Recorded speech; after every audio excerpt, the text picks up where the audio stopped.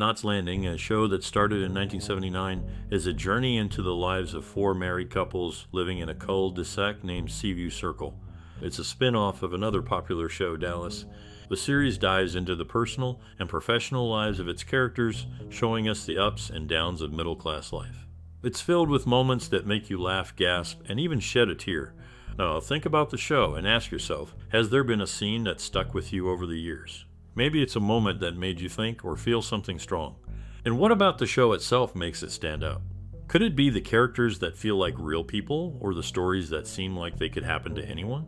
We're curious to hear about your favorite memories or experiences with Knots Landing. Share your stories in the comments. We'd love to hear what moments from the show have stayed with you. Of course. You'd be surprised how much we have in common. It's a pity you couldn't stay, Laura. Knots Landing, a television series that started in 1979, was well received for its portrayal of middle-class life and the personal and professional lives of its characters. It became a favorite for many viewers and had a strong influence on popular culture. The show led to the creation of related products like books and DVDs. It also inspired other TV shows and storylines, showing its lasting appeal and influence on entertainment. Knots Landing ran for 14 seasons, making it one of the longest-running primetime dramas in US television history. Its success paved the way for similar shows and left a lasting mark on TV storytelling.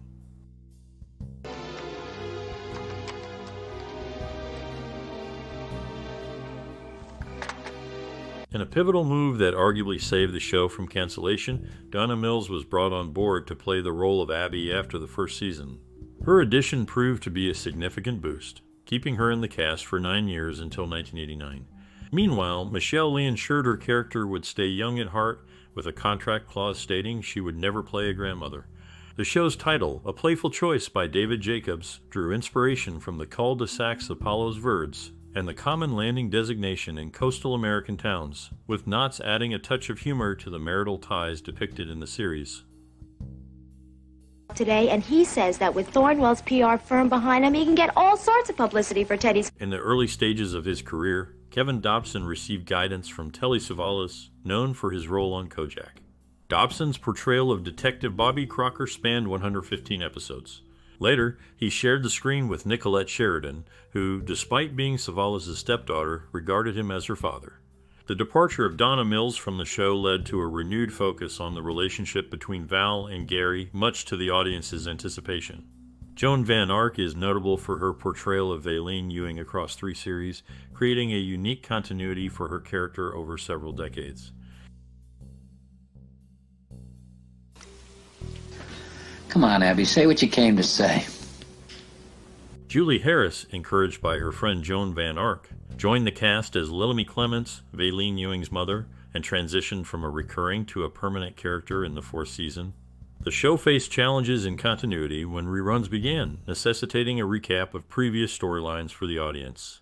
A significant shift occurred in the 13th season with a drop in viewership following the departure of writer-producers Bernard Lechowick and Lynn Marie Latham, and the reduced involvement of creator David Jacobs due to health issues. This led to a halt in production and a change in the writing team in an effort to revitalize the show. It's gonna happen for you. Yeah, I know it will. Well, why don't I treat you to some fresh air? In the landscape of television dramas, personal touches from actors often bring authenticity to their roles.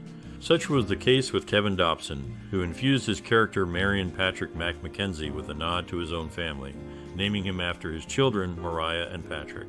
The creative process behind the scenes was equally dynamic, with John Plachette, after contributing to 8 episodes, seeking to expand his role from writing to directing. Despite initial resistance from the show's producers, his persistence paid off, leading to his directorial debut in the 9th season.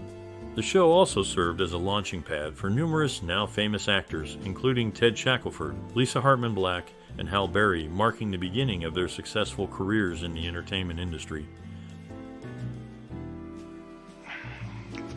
Do you know how many millions you could have cost us? Michele Lee set a record with her 344 consecutive appearances in a primetime drama, showcasing her dedication and consistency. Despite the on-screen rivalry, Donna Mills formed a lasting friendship with her co-stars Michele Lee and Joan Van Ark, a testament to the bonds formed during filming. The pivotal decision to cast Donna Mills as Abby Cunningham was a strategic move by Michele Lee, David Jacobs, and Michael Filerman, which paid off by revitalizing the show's ratings and securing its continuation. Mills' nearly uninterrupted presence from 1980 to 1989 was crucial to the show's success. Insufficient bid. Director, ruling. Mrs. Brightwood, please. Dr. Ackerman, you have given a bid that is too... In a poignant moment of television history, actor Don Murray portrayed a character who left a heartfelt message for his family, expressing his deep love for them. This scene gained a layer of depth when Murray shared that he had experienced a similar event in his own life. The show's conception was initially set aside in favor of a more dramatic narrative, but it found its way back to the screen following the success of its counterpart Dallas. The creators reintroduced the concept by incorporating characters Gary and Val Ewing into the storyline. The dynamic between Gary, Val, and Abby, which became a central plot, was suggested by actors Ted Shackelford and Joan Van Ark. Despite initial hesitation, the producers embraced this narrative, bringing it to life in 1982 and adding a new dimension to the series.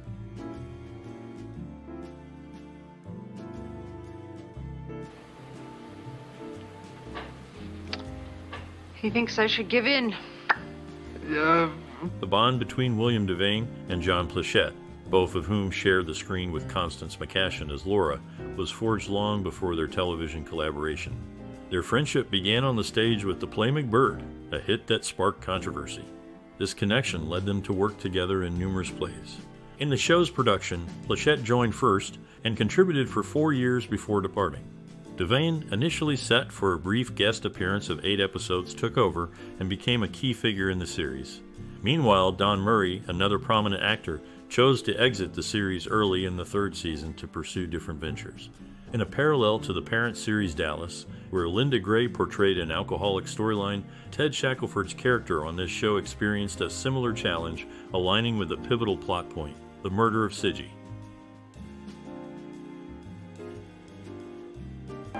I feel very good. Very good? He feels very good. I feel great. As a matter of fact... Michele Lee, Ted Shackelford, and Joan Van Ark hold the unique distinction of being present at both the beginning and the conclusion of a long-running drama, witnessing its evolution from uncertain beginnings to a celebrated finale. Despite a rocky start with low ratings, the show managed to survive the threat of cancellation, even after attempts to boost viewership by introducing guest stars from a popular contemporary show failed to significantly improve its standing. Joan Van Ark's collaboration with Ted Shackelford extended beyond this drama, as they shared the screen in episodes across 4 different television series, showcasing their dynamic as a duo that resonated with audiences over the years.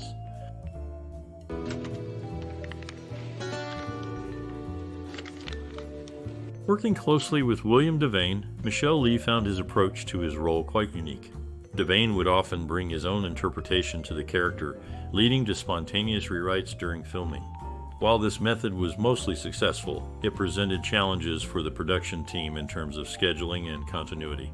The cast experienced a sobering moment when Larry Riley returned to the set looking drastically different after a significant weight loss.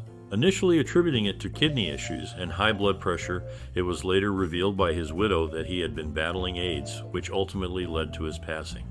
On a lighter note, Michele Lee shared a personal tidbit from behind the scenes, confessing her early fondness for co-star Kevin Dobson, adding a touch of human interest to the show's history. Who wants your bod? Well, why don't you tell her...